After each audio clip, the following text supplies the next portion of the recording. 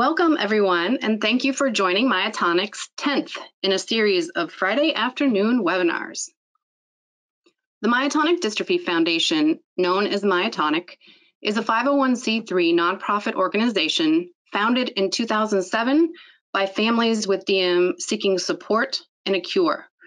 Our mission, what we call Care and a Cure, is to enhance the quality of life of people living with myotonic dystrophy and accelerate research focused on finding treatments and a cure. Our work focuses on support and education, research, and advocacy. A reminder of some of the resources and support opportunities that are available. All of our toolkits, publications, guidelines, some of which have just recently been released, are available on our toolkits and publications page. We've added many new virtual support group and Facebook chat opportunities.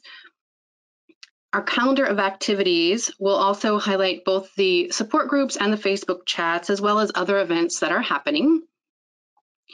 And our digital academy, as always, hosts our presentations and videos from past conferences, events, and any of the past Friday afternoon webinar series as well. And a quick shout out for our fabulous new resources that are available. I think even as early as this morning, our nutrition guide for people living with myotonic dystrophy is now available on the website. And possibly as early as this weekend or early next week, we will see an exercise guide for individuals living with myotonic dystrophy, as well as an update to the role of physical therapy in the assessment and management of individuals living with myotonic dystrophy.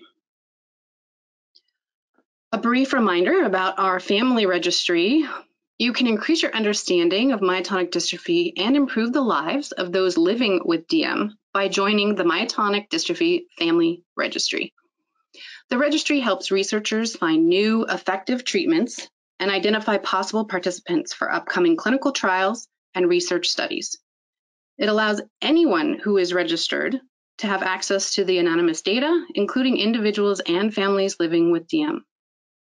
The registry seeks to give all DM stakeholders, from researchers and pharmaceutical partners to family members, a better understanding of the disease, the DM community, and the current research and advocacy efforts underway.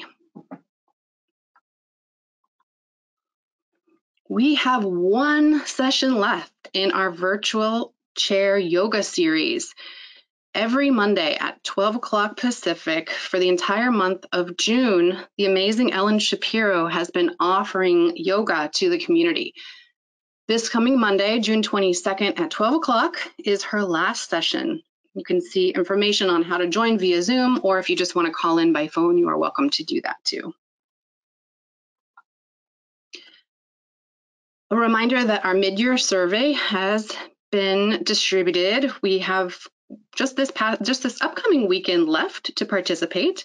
It's your last chance if you haven't already completed the survey. We want to know about your opinions, your interests for future webinars, conference topics, and the Myotonic brand. So the survey will close this Sunday at midnight. Please be sure to participate so we know what you're thinking.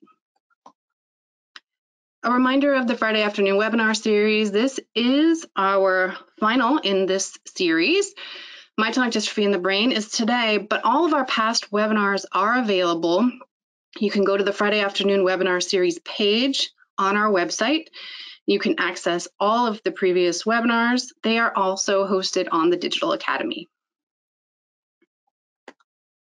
So what you are all here for today, the webinar on myotonic dystrophy and the brain, causes, effects, and treatment. Our fabulous speakers today from Stanford University are Dr. Jacinda Sampson, Gail Deutsch, and Dr. Kamali. If you would like to ask questions of any of the speakers, please just type the questions into the chat box of GoToWebinar, and with time permitting, we will ask the speakers to address them at the end of their presentation. If we are unable to get to those questions, we will certainly forward them via email, and if they are able to, the presenters will respond via email as well. So Our first speaker will be Dr. John Day. He's a professor of neurology, pediatrics, and pathology at Stanford University, where he's the director of the Division of Neuromuscular Medicine. He has more than 30 years of experience diagnosing and caring for patients of all ages with myotonic dystrophy. He has spearheaded efforts to define central nervous system effects of DM, focusing on sleep abnormalities for clinically significant, therapeutically tractable, and objectively quantifiable CNS features in DM. Dr. Day proudly serves on Myotonic's board of directors and our scientific advisory committee. Dr. Sampson is a clinical associate professor at Stanford University Hospitals and Clinics. She is a neuromuscular and neurogenetics specialist who has been caring for patients and families with myotonic dystrophy and other familiar neurological disorders for over 12 years. She is actively involved in observational and clinical research in myotonic dystrophy and other neuromuscular and neurogenetic disorders. Dr. Deutsch is a clinical professor in the Department of Neurology and Neurological Sciences at Stanford University. She's the lead neuropsychologist at the Stanford Comprehensive Epilepsy Center and the Stanford Center for Memory Disorders. She received her doctoral degree in clinical psychology at Drexel University and completed a pre-doctoral internship at the Brain Behavior Laboratory, Department of Psychiatry at the University of Pennsylvania. And last but definitely not least, Dr. Kamali is a postdoctoral fellow who joined Stanford University in September of 2019. Her research interests primarily lie in the design of new machine learning techniques for healthcare and developing clinical decision support systems to achieve accurate and robust prediction, particularly in cases of having partially labeled training data. And with that, it is my great pleasure to introduce Dr. John Day. Excellent. Thanks so much, Tanya. It's great to be here. Thank you for coming, all of you. And it's obviously an important topic that we're excited to at least start discussing. I think we can all be aware that this is a very complex field, and so we're only going to touch on it. Tanya did a great job of introducing everybody, so I won't go into it in detail other than to make the obvious point that this is very much a team effort, so that we approach this as a team to try to understand the different aspects of myotonic dystrophy. So I'm going to start out just talking about the underlying mechanisms of myotonic dystrophy, and then Jacinda will talk about the clinical manifestations of those. Gail will get into the neuropsychological features and how we can quantify those. And then we don't know what we don't know. And so it became obvious to us that we needed to start a new approach to understanding this aspect of myotonic dystrophy. And so we are very excited, not quite a year ago, to introduce Dr. Kamali to our team as a postdoc supported by important members of the myotonic dystrophy community, so she could use machine learning or artificial intelligence to hopefully give us a new view of what's going on. So that's what the overall scheme is today. So to just think about the CNS involvement of myotonic dystrophy, there are a number of things that come up in addition to the changes in sleep that we'll spend a lot of time talking about today, but people will describe these in different ways. And like everything in myotonic dystrophy, it's highly variable. So some patients have very few of these symptoms, some have much more significant symptoms, but these are common that occur at various times during the course of myotonic dystrophy, more of almost a mental fatigue, obviously the daytime sleepiness, somewhat forgetfulness or confusion, or people will describe it as kind of a brain fog, difficulty organizing or coordinating thoughts. Those are more common. This isn't a cause of something like Alzheimer's disease. It doesn't cause dementia in that way. And importantly, as I'll indicate in just a few slides, it doesn't cause degeneration or loss of nerve cells. This gives us some optimism that some of the features of the central nervous system effects of myotonic dystrophy, much as we believe is true in the muscle and the heart and the gut, that a lot of these features might very well be responsive to treatment. But of course, we're not going to really know that until we get into it. So just to remind everybody, what is myotonic dystrophy? I think most people are comfortable with the fact that myotonic dystrophy type 1 is due to this expansion of this repeat, so CTG expansion in this one gene. And myotonic dystrophy type 2 is similarly due to an expansion, this time of a CCTG repeat. So that's the commonality at the genetics level. And what that does is that it causes this clumping of RNA. So as you may remember from biology, that genes are carried in DNA in the chromosomes. They're expressed as RNA, and then those RNA strands are read or interpreted into to creating protein. But in myotonic dystrophy, it's the RNA that tends to clump up in the nuclei of these cells. Now, these cells here are nuclei of muscle cells, but it's also true in the brain. So this is work from now several years ago out of Charles Thornton's lab showing, and here are these same clumps. So these are same clumps in the brain cells in this instance of myotonic dystrophy type 1 and type 2. And as expected, they do not occur in control brain nerve cells, but they occur quite ubiquitously in the nerve cells of DM1 and DM2. This is a misprint, this should say.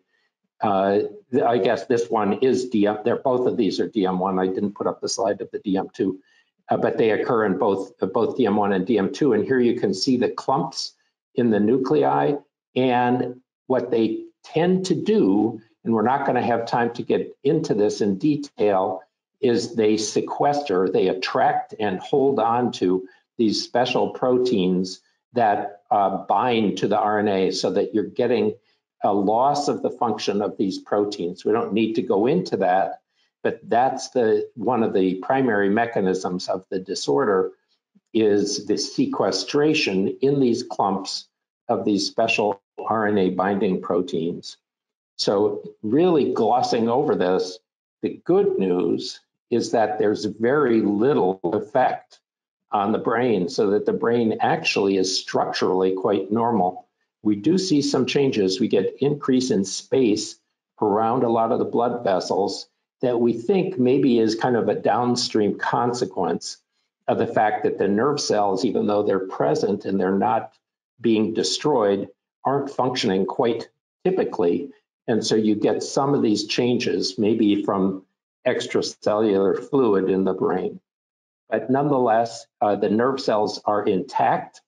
And here again is a picture of the nerve cells primarily being intact and in the right place.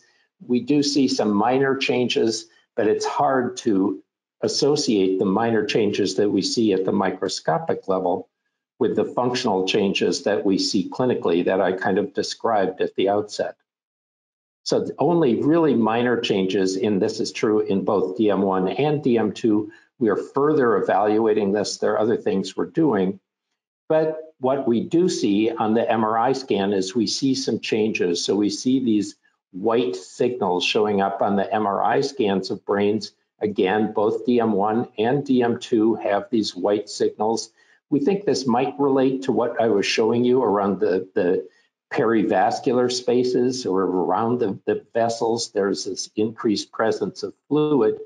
It might not be itself all that worrisome. It's not necessarily a sign of a lot of damage. It might just, again, be a sign of some dysfunction. But it might underlie, or at least reflect, the changes in function that we see in myotonic dystrophy.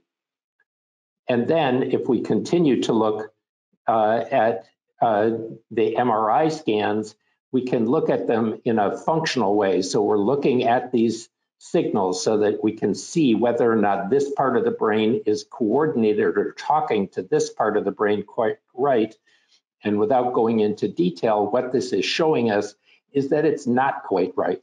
There's a disconnection of these different areas, and I'm just showing you one example. There are multiple examples where there's an incoordination or lack of coordination in the communication of one area to the next. So again, we think that that might be reflected in those white matter signals that I was showing, the extra fluid in there. So I don't want to get into the weeds on this. I very much am just trying to give you an overall view. Our sense is that the genetic change that we see leads to some internal changes in how the cells work, but doesn't necessarily damage or permanently damage or destroy those cells. And that leads to this poor communication that may underlie the kinds of psychological changes that we're seeing. So that's all I wanted to do. I wanted to put this in context so that now we can hear from the other speakers who can lead to a further understanding of what we're trying to deal with when we get into the treatment era. So there are the little dots. Those are the RNA accumulations in the nerve cells of everybody. And we think it leads to this miscommunication between areas. And that is the underlying biology that we think is responsible for the neuropsychological challenges that some people with myotonic dystrophy experience. So why don't I stop at this point and see if we can switch over. I didn't even have a chance to click it before Leah got it, and hopefully we'll get Jacinda going. So thank you. Okay, so thanks for inviting us to talk about the brain and myotonic dystrophy. And I think one of the interesting functions of the brain is sleep. Sleep is more than just turning your brain off for a period of time. It's actually a pretty complex function. And sleep is a common problem in myotonic dystrophy. We have a fair amount of data both here at Stanford and at other institutions that the majority of people experience some degree of daytime sleepiness. And it may be severe enough to be classified as what we call idiopathic hypersomnolence, which is a tendency to fall asleep during the day when you wouldn't want to. And many individuals have an increased requirement for sleep. Everyone talks about getting the quote unquote normal 8 hours of sleep, but that might not be enough if you have myotonic dystrophy. And the sleep itself is different, that you can see that there's sleep apnea, and there can be more than one type. The sleep apnea can be the more typical type that you see in the general population, which is obstructive sleep apnea, but it also can originate in the brain itself, as well as mixed forms. There's differences in the depth of sleep and the duration of the different sleep stages, that sleep isn't just an on-off switch to your brain. Your brain is actually doing a lot when it's asleep. In myotonic dystrophy, many people have fragmented sleep, meaning that they aren't sleeping well and they aren't getting good deep sleep, and that they're frequently awakening, and even if they don't realize it. And that means that their sleep is fragmented and that they have poor sleep efficiency, basically meaning when you wake up in the morning, you still feel tired. And some individuals have a lot of muscle movements in their sleep, which are called periodic limb movements of sleep, which means that you might tend to kick or thrash or throw your covers off. And this is more often in myotonic dystrophy type 2 than in type 1. But again, it's something that can disrupt your sleep as well as that of your bed partner. So when we asked our patients about their sleep problems, we found that there's a lot of different aspects of sleep that are disrupted in myotonic dystrophy. But you'll also notice in the general population that there's a fair amount of sleep disorders as well. So blue is individuals without myotonic dystrophy, and red is everybody with myotonic dystrophy, both type 1 and 2. So you can see that very few people reported that they didn't have a sleep problem. But there was also a pretty large number of people who don't have myotonic dystrophy who also have sleep problems. But the type of sleep problems vary. So as I just described, daytime sleepiness is very common. Not feeling rested when you wake up in the morning is also very common. But so is insomnia and frequent awakenings during sleep. And even your sleep schedule can be disrupted. And I'll talk a little bit more about how your brain keeps on a schedule in a minute or two. But there can be other things. Restless legs is that movement of your muscles or feeling an urge to kick or wiggle your legs that can happen at night, can even feel like creepy crawly feelings in your legs. And that can be more common in myotonic dystrophy type 2 than in type 1. And cataplexy is a phenomenon where you feel weakness with sudden emotion. And that's something that's typical of narcolepsy. And many people compare the sleepiness in myotonic dystrophy to the sleepiness in narcolepsy, but there are some important differences there.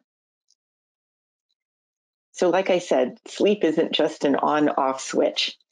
There's different sleep stages, from 0 basically being lying in bed, 1 being drowsiness, to 4 being really deeply asleep. And REM sleep, REM stands for rapid eye movements. And that means that when you're asleep, your eyes tend to roll and move around. And that is the dreaming sleep, that everybody needs some degree of dreaming sleep during the night. Even if you don't remember your dreams, it is an important part of the sleep stage to keep your brain healthy, and it's part of your normal brain function. And you can see that all of these different stages come and go over the course of the night. And you can observe a lot of this on a sleep study, which looks not only at your brain waves, it looks at your muscle activity, your breathing, the movement of your chest wall as you breathe, as well as your abdomen.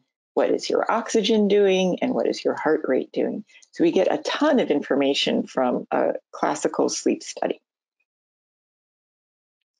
So one of the most basic things that happen when we're asleep is that a lot of our bodily functions go on autopilot. You don't want to think about breathing, and you probably don't. And that your normal breathing has a rhythm, and that rhythm is controlled in your brain. And it is responding to different signals in your blood and in your body to know how fast you should breathe and how deeply you should breathe. And if you have what's called central sleep apnea, and apnea means pausing or slowing of your breathing when you're asleep, you'll see that there's this kind of waxing and waning of your breathing. So there might be a pause, and then your breathing is slow, and then it picks up speed, and then it slows down again. And that is basically an indicator that the regulation of your sleep control in your brain is waxing and waning as well, because your need to breathe deeply when you're asleep, there isn't as much metabolic demand when you're unconscious, but there still is an important need to get rid of carbon dioxide, which is the waste product of your body, and bring in oxygen, which is the fuel for your body to run while you're asleep. Obstructive sleep apnea is a little bit different, where the muscles and your tongue are blocking your airways and impeding the movement of air, which can cause an awakening. So you wake up and then you breathe more deeply while you're in that awakening, which you might not remember until everything in your loop normalizes, and then you drift off to sleep again. So happily, you don't have to think about breathing in order to breathe, but it is a brain function, and it is all part of your brain stem. And there are different segments that communicate with each other to speed up your breathing or slow down your breathing, depending on how it senses the oxygen and the carbon dioxide in your blood. And some of this is also affected by another function of sleep, which is its control on your muscle tone. So you all probably think, when you sleep, your muscles relax, which is very true. But it's actually a brain function of the relaxation and sleep. And part of that is so that when you're in REM sleep or dreaming sleep, that your body remains still, and you aren't enacting your dreams. Some people do enact their dreams, which is abnormal. And not a great function. So you don't want to find yourself talking or walking in your sleep, which can happen in some people. But one of the important things that we know about muscle tone in sleep is that it also regulates the muscle tone in your breathing. And so all those muscles in the back of your throat, like your palate and your pharynx, and the muscles of your respiratory function, your chest wall and your diaphragm, are all regulated in your sleep as well. And if they relax, like this cat does, they tend to get floppy and they can block your airflow. And that's what obstructive sleep apnea is. And then if your chest wall has muscle weakness or your diaphragm has weakness, then there's less power to move the air as well. And so you might not snore loudly, but there may be obstruction of your breathing. Another part of how your brain controls your sleep is knowing when you should sleep. And this is your internal clock. And this is called the circadian rhythm. It is not only a function of your brain, it is throughout your body. In every cell, there's a metabolic link to an internal clock that is genetically regulated. In your brain, the perception of light, sunlight, or blue light enters through your eyes, and it stimulates your pineal gland to secrete hormones such as melatonin and other signaling molecules to tell your brain when it's daytime and when it's nighttime, when should it be awake and when should it be asleep. And all of these things are genetically regulated. So your body has an internal clock. And there is some data that case reports that the internal clock may not be terribly accurate in the myotonic dystrophies. So it may be that your clock needs constant reminders for when it needs to be set. Your brain also is a function not only of its structure and all these networks that Dr. Day described on the neuroimaging, it's also a function of all of the neurotransmitters that those connections use to communicate with each other. So this soup of neurotransmitters can either have activating properties or sedating properties. And so a lot of common medications can have effects on your central nervous system, including benzodiazepines such as Valium or Ativan, can cause people to be more sleepy and also to make your respiratory drive relax, sometimes too much, so that you have more apnea. Antihistamines, which are great for allergies, also can make you feel sleepy as well. There are other medications that can help with alertness, some of which are prescribed by physicians to help with the sleepiness in myotonic dystrophy, and also some antidepressants can help as well. And then there are some favorite over-the-counter remedies for sleepiness. Caffeine is one common recreational drug in our coffee, in our tea, in our sodas that help at least temporarily improve alertness.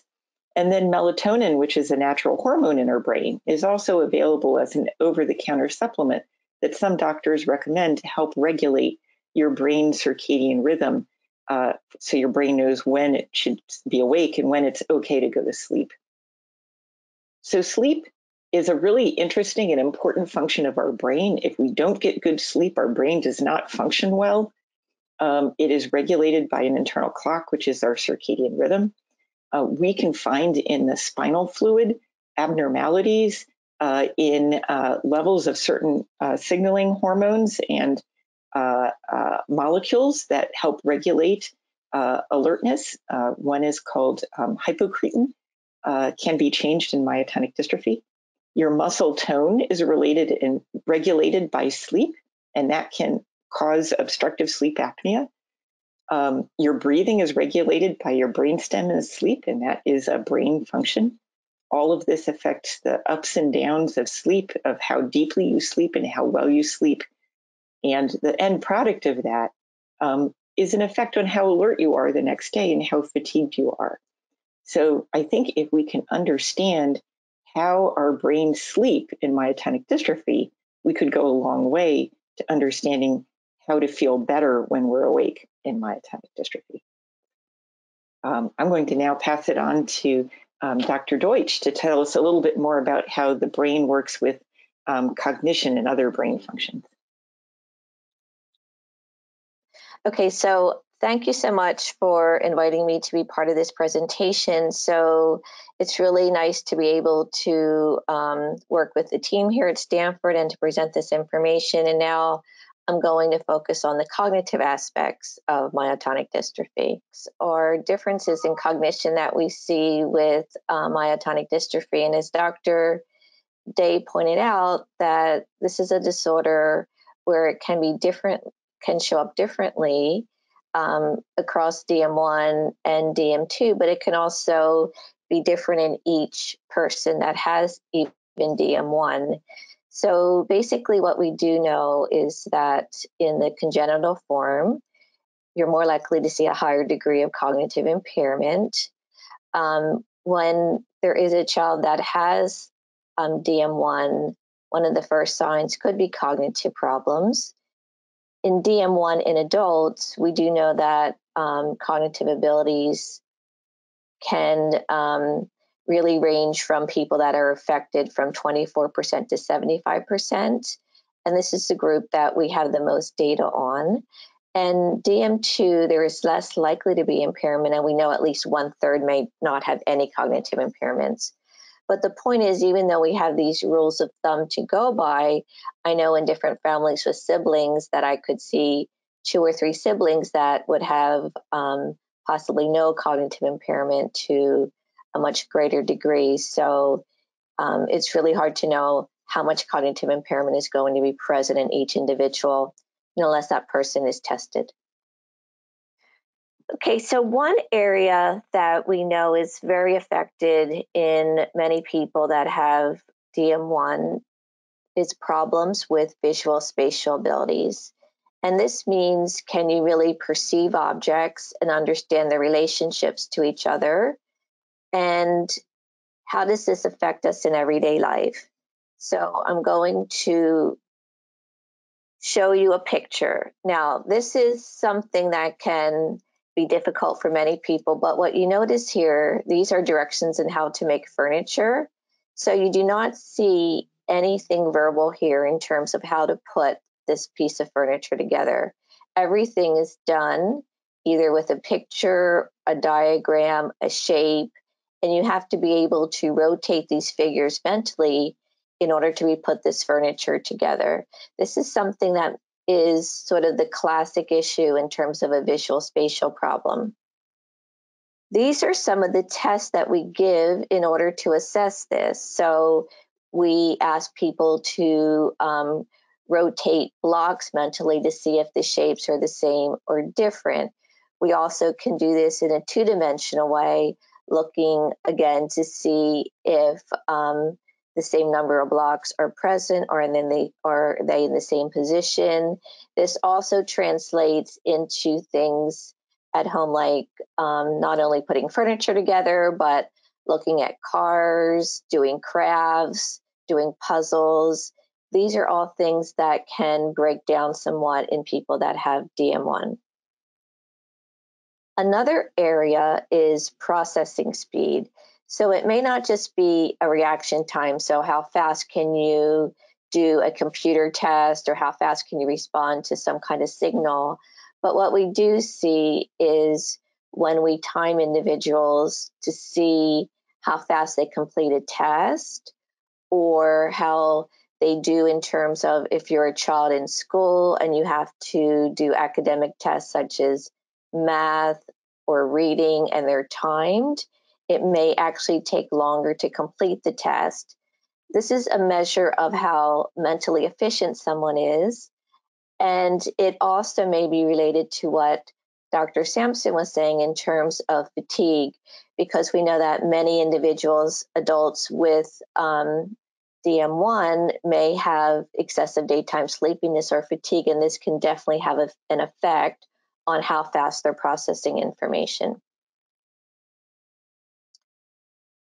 This area of executive functioning gets talked about a lot in individuals with DM1, and it ranges from executive functioning can be just purely just paying attention, but then can move into something like multitasking, being able to control your emotions, being able to sustain your effort, being able to focus. So it is a broad range in terms of a concept, and all these things are being usually thought to be controlled by the frontal systems of the brain, and these are things that can also break down in terms of DM1. So you may be able to do a task, but then let's say you have to switch to another task and then come back to the original task. This can be very hard to do. Another thing would be, let's say you had to organize a project. You may know all the pieces of the project, but being able to do them in sequence could be difficult, or to see all the aspects of that and put it together. Another area is just being able to sustain your focus over time. So these are all things that relate to executive functioning. I'm just going to go into a little bit more detail so you can see this individual is trying to juggle lots of things, keep all these balls in the air. This is a really good way to think about multitasking, keeping track of two or more things at the same time. Something that we refer to as working memory.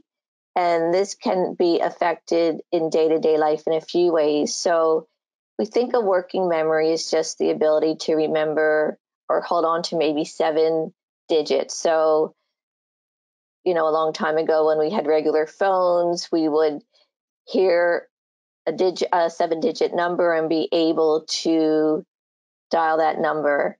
But as soon as you dial the number, you probably don't remember it unless you constantly keep rehearsing it. That's an example of a very short-term working memory capacity. Another example would be, let's say you're at a restaurant and you're trying to figure out the tip.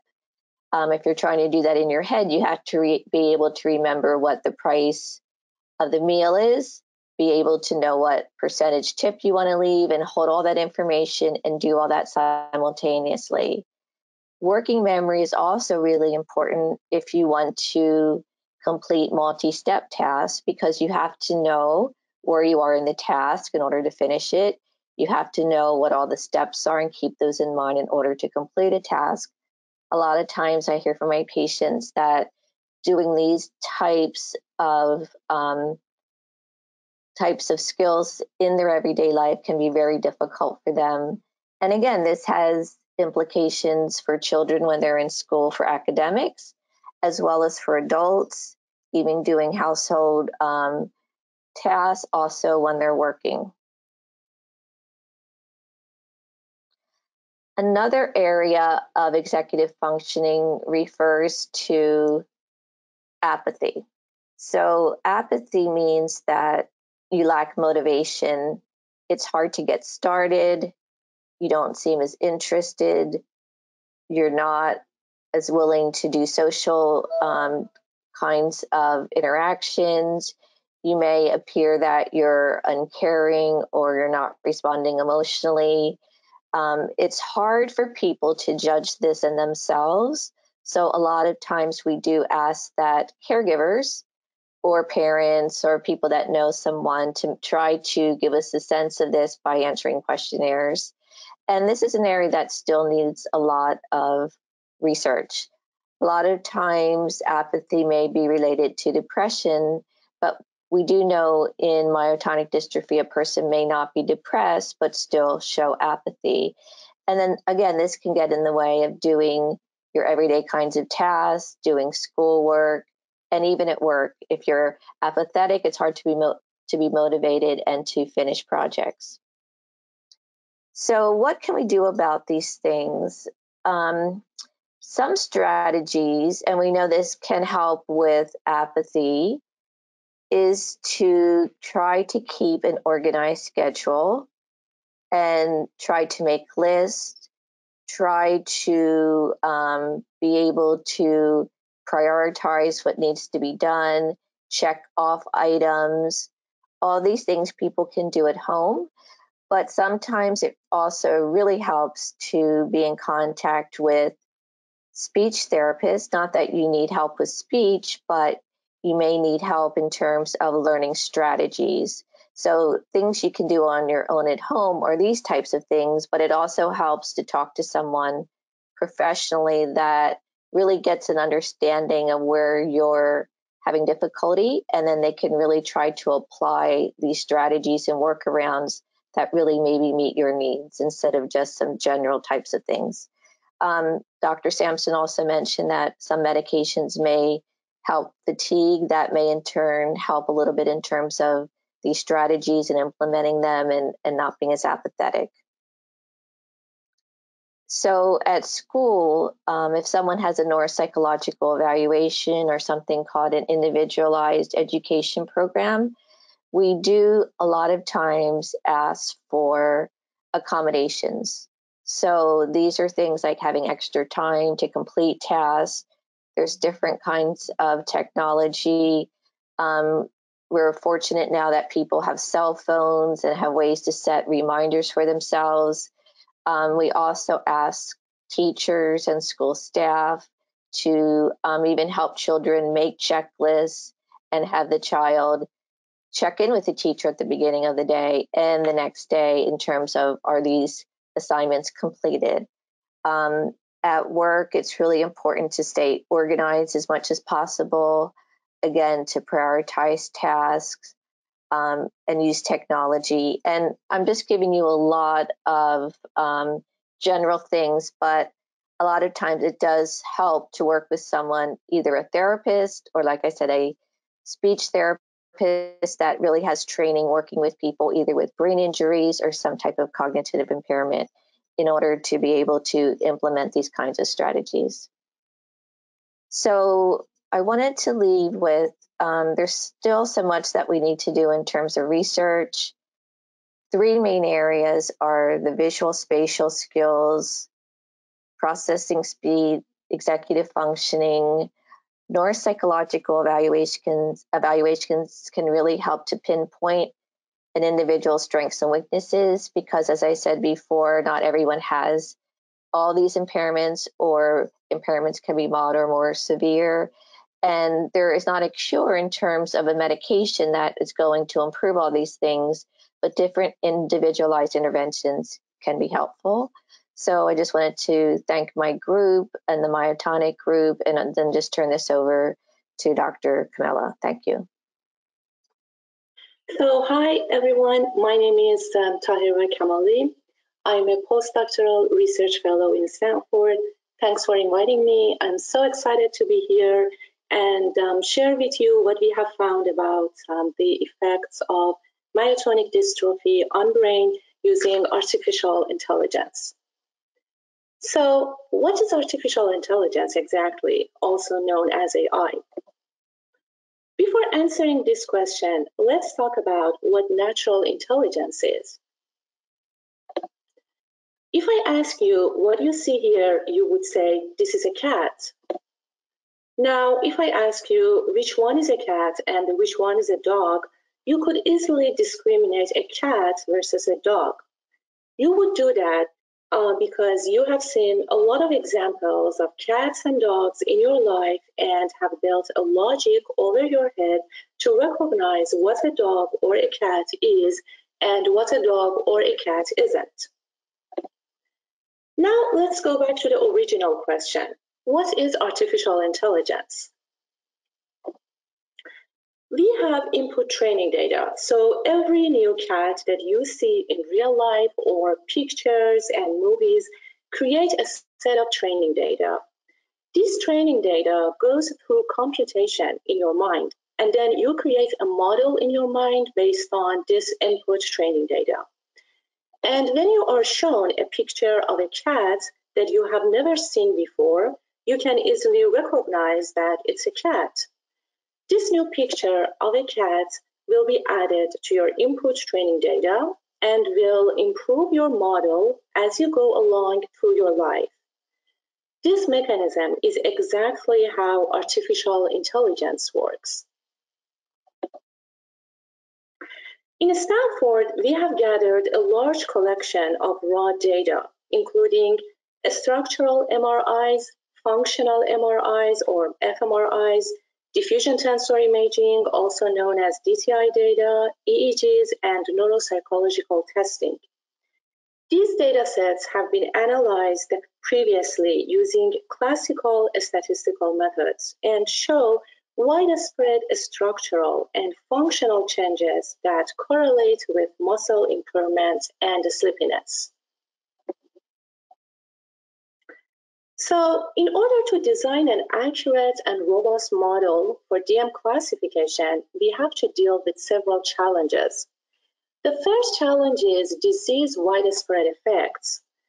In myotonic dystrophy, white matter effects are found throughout the whole brain. Hence, providing clinically meaningful measures of the disease requires extracting global features rather than region-based local ones. So we cannot identify a region of interest. We need to analyze the whole brain.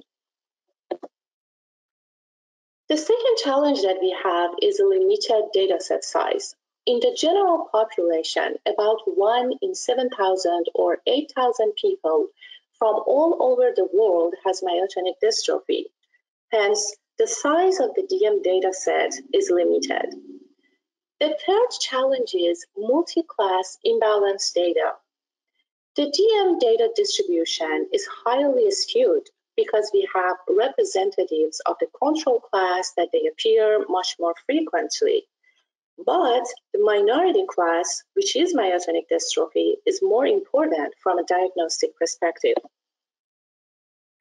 So in our work, in order to deal with these challenges, we apply a novel system based on artificial intelligence to our dataset in order to accurately distinguish myotonic dystrophy from controls by studying brain white matter lesions via neuroimaging techniques. This is the system that we developed in Stanford. So this is our training data. We perform several pre-processing tasks, including discarding noisy volumes, slice timing correction, motion correction, and data normalization. And then we apply our developed system to the training data, and the output is our model. So this model is able to classify myotonic dystrophy versus controls. One important challenge that we have in dealing with functional MRI data is how to consider both 3D spatial and time dimension information simultaneously. Now, let's see our developed system and the way that we addressed the previous challenge of fMRI. So this slide is good for people who are enthusiastic about artificial intelligence and particularly machine learning. So as you see here, the DM classification system begins with using 3D spatial convolutional neural networks, also called CNNs, to scale 3D spatial features, and then we apply feature pooling and long-term short memory, which is called also LSTM, respectively, to do feature fusion in time dimension. This method can find new features for quantifying normal and pathological variation that we have in the brain. Also, unlike the traditional methods, this method is not limited by some a priori knowledge. We don't have to identify a region of interest. We can analyze the whole brain, and consequently, it will result in extracting features that are associated with the whole brain, not with a particular region in the brain. So these are some of the results that we got so far. Here are some of the original fMRI scans that we selected randomly from our data set. As we see, each label shows the actual class followed by the class predicted by our developed system. For example, for this image, the actual class is myotonic dystrophy. And our system also generated myotonic dystrophy for the label. But for this image, the actual label is control, but our system generated myotonic dystrophy for the label. So in order to assess the performance of our system, we used 5 different measures called total accuracy, specificity of myotonic dystrophy and control, and sensitivity of myotonic dystrophy and control. So accuracy is calculated as total number of correct predictions over the total number of predictions that we have. So in our case, it would be the total number of samples that correctly identified as DM or control over the total number of samples that we have in our training data. The specificity is calculated as the number of actual negatives which got predicted as a negative over the total number of negatives. For example, when we want to calculate the specificity of BM, the negative class would be control. And then we have sensitivity, which is the number of actual positives which got predicted as a positive over the total number of positives. Again, if you want to calculate sensitivity of BM, the positive class would be DM. So these are some of the results that we got so far. The specificity of BM is about 72%. The specificity of control is 75%. The sensitivity of BM is 70%. The sensitivity of control is 77%. And the total accuracy is 73%. So as we see, the results show that the mean classification accuracy is quite promising, and it indicates the possibility of using functional MRI to diagnose myotonic dystrophy. And also the obtained specificities and sensitivities show that this system has a good ability to correctly reject healthy patients without condition and also correctly detect ill patients who have the condition. So to the best of our knowledge, this work is the first application of artificial intelligence for characterizing myotonic dystrophy using neuroimaging. Our strategy allows for the detection of complex relationships between multiple variables. And the goal of our work is to define brain biomarkers that possibly can be used to measure severity, predict progression, and even we can use them to identify DM patients from MRI scans. And we're also optimistic that the defined brain biomarkers will be used in clinical trials to measure treatment efficacy through imaging, electrophysiologic, and neuropsychological assessments. So thanks everyone for your attention. That's all I wanted to say for today.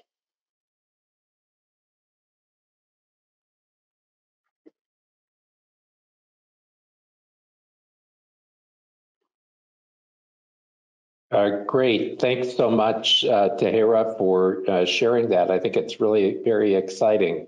I think, what that's allowing us to do is to come up with a novel way of defining really what the essence of myotonic dystrophy is on these different measures, whether that's MRI or neuropsychological measures or EEG. And that we think is going to be critical when we come into the treatment era. I think we've already heard a few words from Dr. Sampson about treatment of the sleepiness side of myotonic dystrophy. And we've heard some words from Dr. Deutsch about how to best treat or manage some of the neuropsychological challenges. But I did want to just give an allusion to or reference to where we think we're going with regard to treatment. And really the best model we have for that is still the skeletal muscle, but we think the same lessons apply. So just to reiterate, going back to the beginning, that in myotonic dystrophy, you have these clumps. This is work that Thurman Wheeler did in Charles Thornton's lab several years ago, showing these clumps again of RNA in the nuclei of the cells that leads then in the muscle to having a loss of protein. So these red rings around the muscle are a particular protein, in this case, chloride channel. And here on the right, you can see the normal distribution in muscle, as opposed to in the mouse model of myotonic dystrophy, there's a great loss of that particular protein. And what that leads to then is the presence of the myotonia. So there's the myotonia. It's all due to that treatment with an antisense oligonucleotide gets rid of those red clumps, frees up that protein that was sequestered in those clumps, and that leads to a restoration of the chloride channel, which leads to an elimination of the myotonia. So again, this is the best example, I think, of how we hope this is going to work.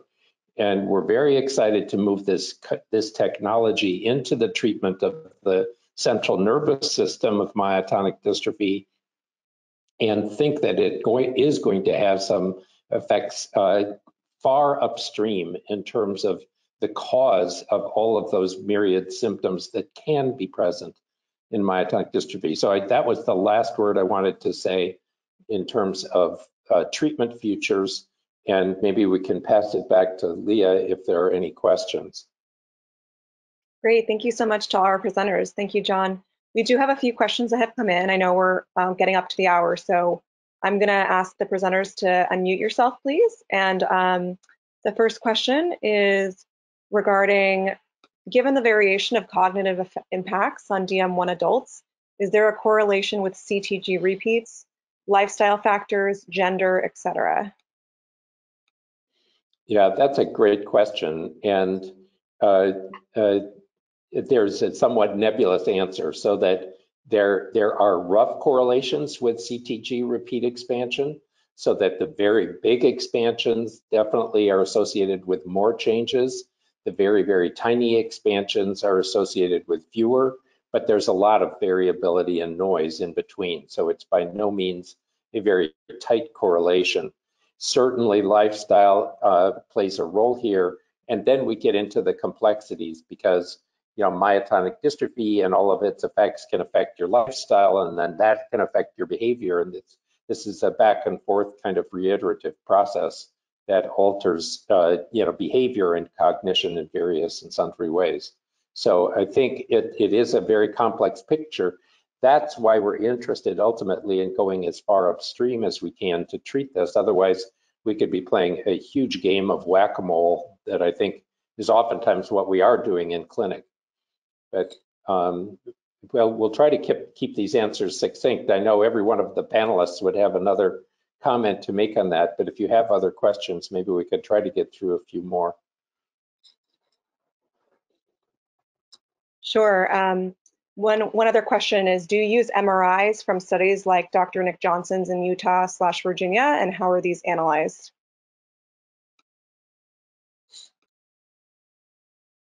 So, I mean, I'm happy to take that, Jacinda. If you want to, you can as well. So we absolutely work with Dr. Johnson, and we work with the team in Iowa, and we compare notes and do things very similarly. And so, I think that in terms of the artificial intelligence approach to this, that oftentimes we want to start with one set, and then we can retest and retest and retest on other sets. And so that might very well be something that we would do in the future. Exactly. And I know Dr. Johnson's group has an excellent team working on that analysis, and Missy Dixon, who is a neuropsychologist, as well as doing some analysis, especially on the pediatric population. So she would be a great person to invite to talk about her work as well. As would Dr. Nopoulos and Gutman in Iowa, and there are groups in Germany that we work with, as well as in Italy, and really around the world. So we definitely try to stay in touch with all of the other groups that are interested in this approach. Great, thank you. One question came in for Dr. Deutsch. She had talked about visual spatial issues in DM1. The attendee asked if that's also apparent in DM2. It can be, but it's not as pronounced in DM2. But I have seen patients where that does show up, as well as some mild executive functioning problems. Thank you. If you have other questions, please submit them through the chat box. We have another one that came in. It's not quite related to the topic, but if you're able to answer, is it a safe idea to donate blood as a person with DM? Dr. Sampson? Oh, you're throwing that to me. I don't think that there's any contraindication to donating blood with myotonic dystrophy, but there are certain medications that if you're taking, they might not want to have you be a blood donor. We don't think of myotonic dystrophy as an infectious disease or something that you could give to someone else because it has a genetic basis. But you might have other underlying health issues that your primary care physician might advise you not to be giving blood for some particular reason. So check with your primary care doctor or your myotonic doctor to see if there's any other factors that would make you not ideal as a blood donor.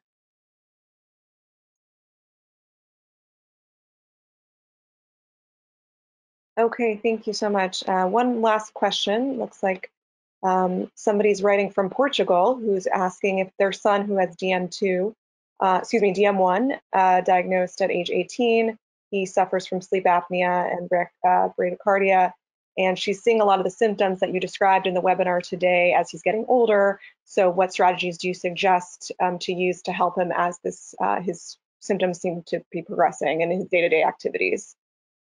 Go ahead. So absolutely, he should see a sleep specialist if he has sleep apnea, because non-invasive ventilation can be very helpful in supporting your breathing and helping you get better restorative sleep.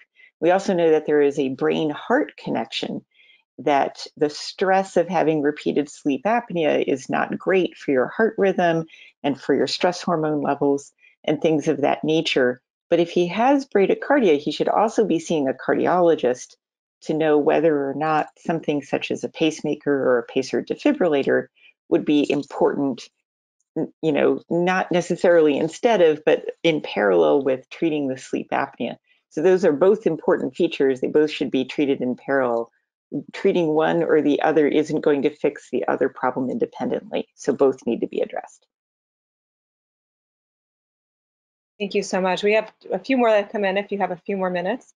Are there any treatments for brain fog, processing speed, executive functioning issues at this time? I mean, I think the treatments largely are along the lines of what was mentioned, by both Dr. Sampson and Dr. Deutsch. I think that we don't have any definitive treatments to correct the deficits at a genetic level, but there are some definite management approaches that are very, very useful and valuable to help organize your sleep better, to make sure that you're getting the amount of sleep you need, and then also to make sure that you're more alert and awake during the day.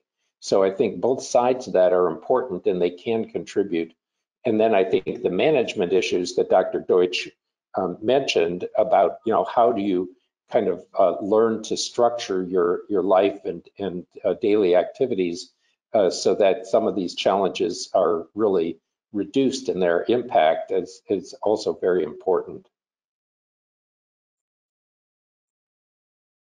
Okay, great. And when a question came in around juvenile onset adults, can you talk more about the cognitive changes that are apparent with that population's, specifically lack of maturity, non-compliance? It's a Gail question. There.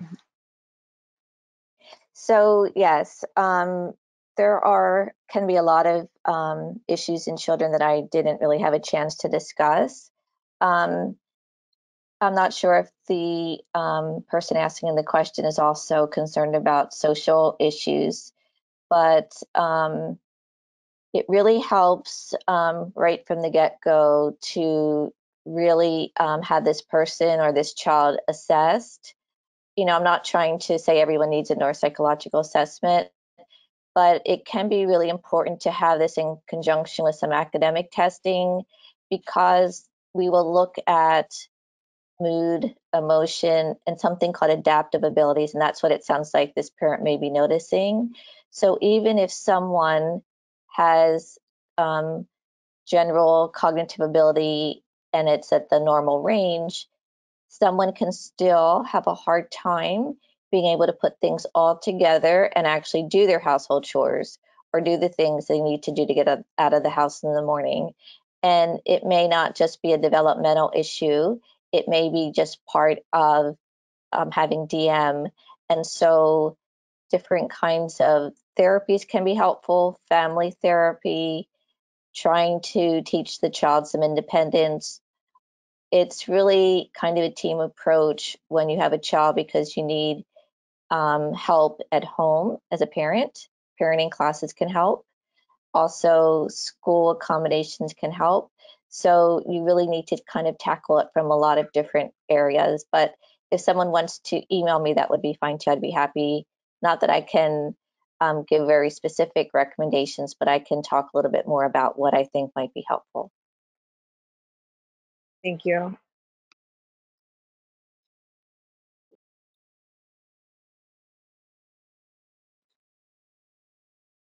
I'm sorry, I was on mute for a second. And can you speak to about any medications that you can recommend for interrupted sleep?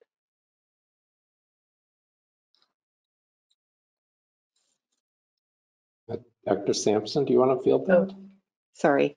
So interrupted sleep, most often, if you can address the underlying sleep apnea, is the primary way that we address that, is less on medication and more treating the respiratory causes of interrupted sleep is the first and I think most important approach. Thanks. And do you have any clinical trials coming up that you can talk to the attendees about in any of these areas? So we recently participated in a clinical trial, looking at ways to improve alertness, and we're looking forward to really studying the results of that and letting people kind of giving results from that trial as soon as we can. So we're not recruiting into that trial anymore, but we are very much looking forward to some upcoming trials that we hope, will be launched within, 1 to 2 years, something on that time frame. But we will definitely keep people aware. Now, I think it's important that the community is aware of the importance of doing the necessary work prior to those trials being launched, because we do have a lot of work to do to get our outcome measures and biomarkers and natural history and kind of study design issues worked out. And so we do have a number of trials going on now that are trying to answer those issues. So please feel free to contact us. I know some other centers around the country and around the world are doing similar studies. We're doing some of them in networks. We're doing some of them at individual sites. So there's no limit to the number of things that you could help with, and we can't do it without you. So thanks for asking, and please reach out and get involved. And I was also going to give a shout out that we're recruiting now for observational clinical trials, particularly looking at spinal fluid studies. So if you might be willing to have a lumbar puncture or spinal tap, we would love to talk to you about that particular study so we can learn from the spinal fluid to correlate to things like brain scans, cognition, EEG findings and such. But also these natural history studies that give us the information to help us design the clinical trials are really important. Great, thank you both so much, and thanks to all of our presenters and for sticking with us a few minutes after the hour. We will send this presentation out as a recording, so feel free to check your email this afternoon. And thanks again for everybody's time, for tuning in, and to our great presenters today for this very important topic, and have a great rest of your Friday. You too. Thanks a lot. Thank you. Bye-bye. Thank you.